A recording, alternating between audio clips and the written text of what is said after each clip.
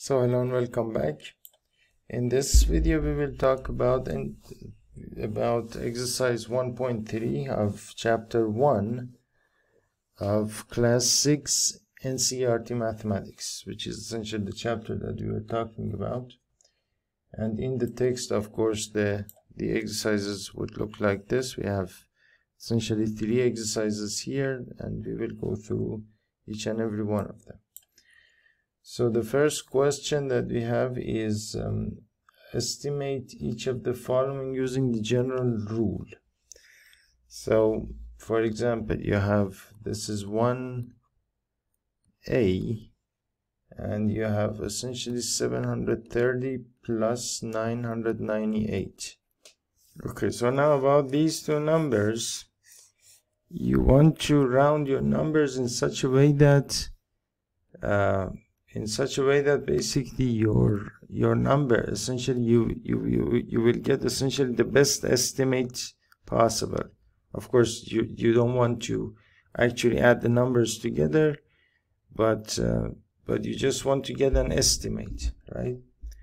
So now 730 and 998. Now if essentially you can see that in the case of 730, the ones place value is already a 0, right?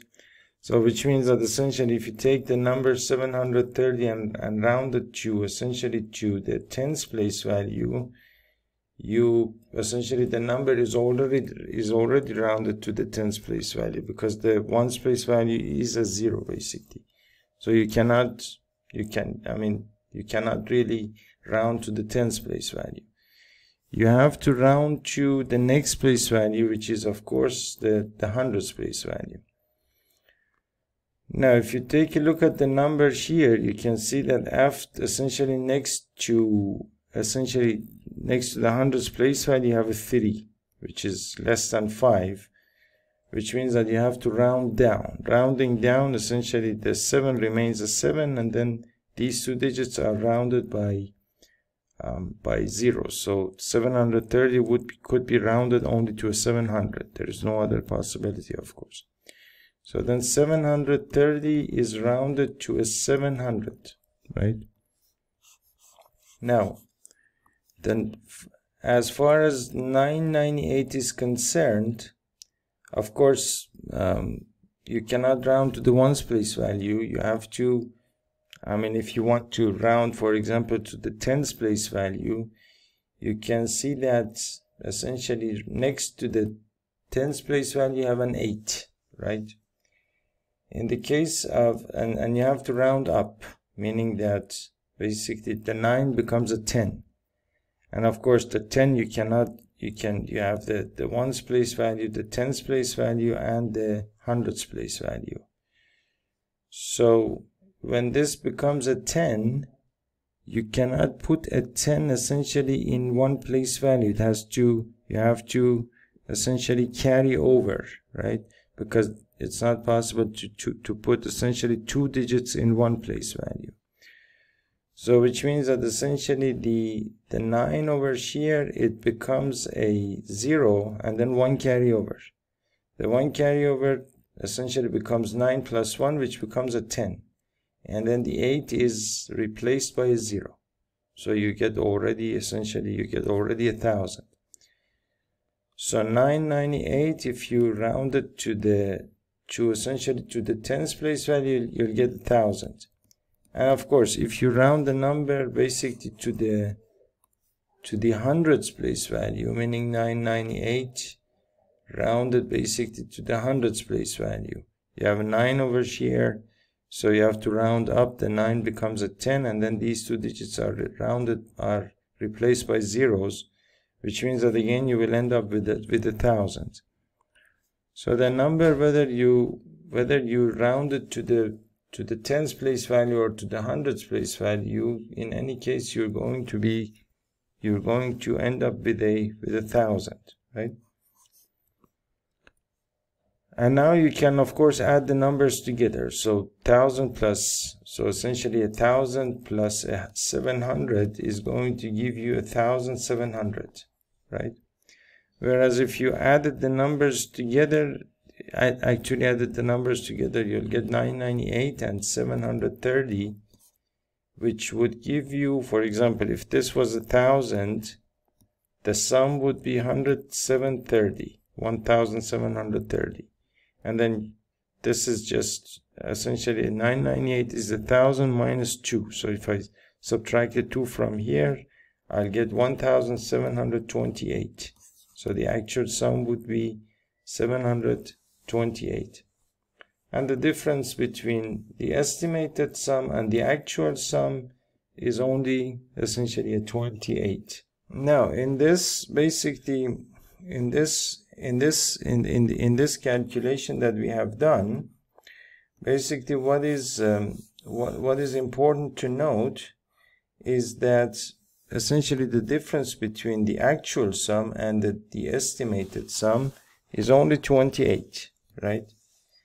And essentially a 28 out of a 1728, basically, right? Which means that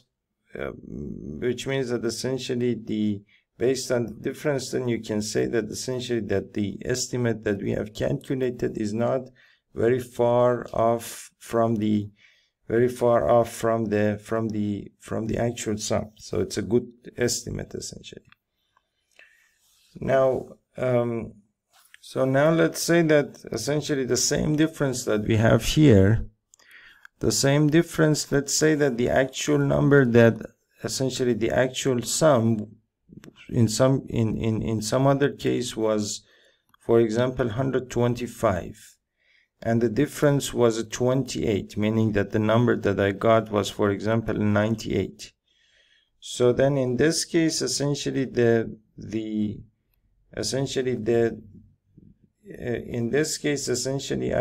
I could say that essentially the estimate that I calculated in this case was a much better estimate compared to this case, because that's a 28 out of 125, which is a larger number compared essentially to the case over here, which was a 28 out of a 1728, right? You see over here, if I take a fraction of the difference, and if I take a fraction of the difference and the actual number, you see over here that's 1728. That's a 28 out of 1728, meaning 28 divided by 1728. That's 0.016, for example. Let's take it as 0.02, for example, right? But then if you had essentially 28 out of 125, then the number would be a 0.2, right?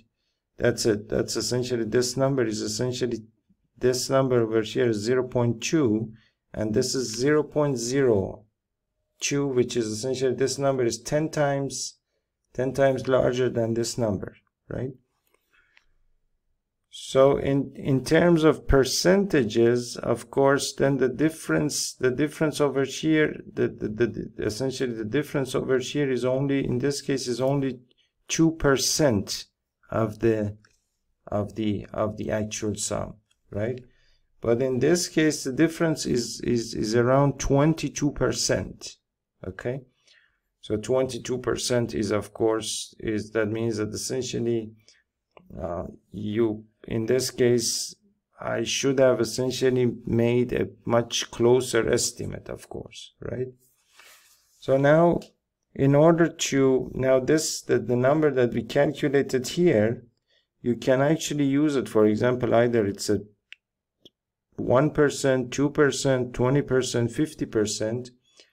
That essentially is a meaningful way to report to people how far away your estimated number is from the actual sum, for example. In order to understand this situation better, we can take a more practical example. So a more practical example would be that, for example, let's say that, for example, somebody is going to prepare food essentially for a party for a number of people, and they don't know how many people are going to come to the party.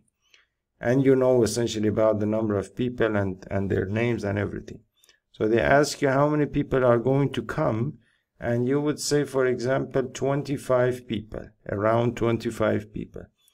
And then, of course, in parties, for example, it's not always easy to know how many people might come. Some people might not come. Some people might bring other people, and so on and so forth. Based on that situation, you would say essentially around 25 people, give or take 4 people. So give or take 4 people. So that means that the number that you're reporting, it has some tolerance. You're not actually sure about it, that it's going to be actually 25 people. It might be 25 plus 4 people or 25 minus 4 people. So this is a 29 and this is a 21, which means that the actual number of guests that might come, essentially that could be any number. If you take the number of guests as G, for example, essentially the number of guests could be any number between a 21 and 29. It could be 21, 22, or 23, 24, 25, all the way up to 29, right? So this is the exact same type of situation. I mean, the numbers that you estimate here are essentially the exact type of situation. I have done this calculation, for example, and I've estimated the number to be 1700, right? And then somebody asks me what was the result of that calculation that you did. I said somewhere around 1700, and of course they need to know how much room they have, meaning how much, what could the actual number have been actually, right? Because they want to do calculations, they want to buy food, they want to make arrangements, they want to prepare for the party, or for whatever the case might be. So they need to know how good an estimate this number is, meaning how close the number might be to the actual number, right? So in order to tell them how close my estimated number might be to the actual number, I can take basically this number, meaning the difference between the estimated number and the actual number, take a fraction of this number and the actual number, meaning, for example, a 28 out of a 1728, right? So and then basically this number would be, for example, if you calculate this as a 28 out of a 1728, that's essentially 0.016, for example. Let's round it to 0.02. That's 0.02, and this sign over here, this sign over here, this means approximately equal to, because I had this long number over here, I rounded the number to for example to 2 decimal places, and so I in order to show that basically my number has been rounded, I use this sign rather than this sign over here, which means exactly equal to. So this means approximately equal to, right? Now then this number is a 0.02, and if you want to, and then you can essentially express this number in percentage form. Percentage form is essentially another way of it's essentially the same number, but then in another, expressed in another form. What it means is that, for example, if you have a 1 out of 100, for example, you would say that, for example, in our country, 1 out of every 100 people is married, for example, or 2 out of 100 people is male, 3 out of 100 is an engineer, 4 out of 100, 4 out of every 100 is, for example, I don't know, they repair roads, for example, or whatever the case might be. So you would say 4 out of every 100, right? 4 out of every 100. 4 out of every 100, that means 4 out of every 100. That means 4/100th, which is the same thing as, you could write this number as 4%. So then if I say that, for example, in our country, 4 out of every 100 people is married, for example, that means that in our country, 4% of people are married. That means that out of 100 people, 4 people are married. Out of 1,000 people, 40 people would be married. Out of for example, 10,000 people, meaning that would be essentially, that's percentage, right? 4 out of 100 is the same thing as 40 out of 1,000, for example. That's the same thing as 400 out of 10,000, and so on and so forth, right? And then depending on the actual population of the country, then you can calculate. Meaning 4 out of 100 is the same as 40 out of 1,000, is the same as 400 out of 10,000, and so on and so forth, right? That's the application of basically of percentage, right? So so then essentially the number that we had over here, which was 0.02, that's 200th, right? That's 200th. That means 2 out of 100, which is the same thing as 0.02. That's 200th, which is the same thing as 2%, right? If you had, for example, 20 out of 100, that would be 0.2, for example. That's 2, because essentially 20 out of 100 is the same as, basically, if you simplify essentially the numerator and denominator, simplify 1 0 here, 1 0 here, that would be 2/10. So that is essentially 0.2. That's 2/10, right? Which is the same thing as 20% per 100, right?